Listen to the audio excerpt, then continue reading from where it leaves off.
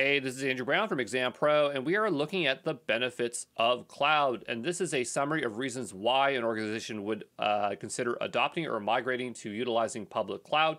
And so we'll quickly go through the list here because in the follow-up slides, we actually go into them a bit more detailed. So we have agility, pay-as-you-go, economy of scale, global reach, security, reliability, high availability, scalability, and elasticity. So the thing is that AWS had this before. It was called the 6 advantages of cloud, but they have reworked it to include additional items.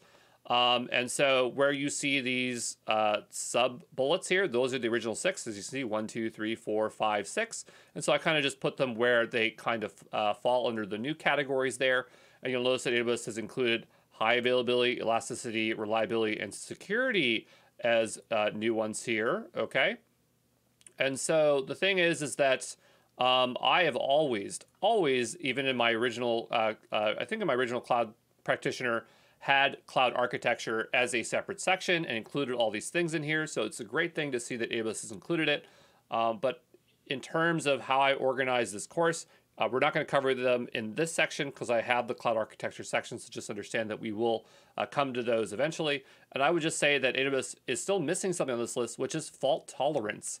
So, you know, my list looks like this, except I would add fault tolerance to it, so you have everything there, and disaster recovery, okay? So the benefits of cloud is a reworking expansion of the 6 advantages of the cloud, and we will look at the original 6 advantages and then look at another one that is more of a generalized one that I've used across my courses so that we fully understand the benefits, okay?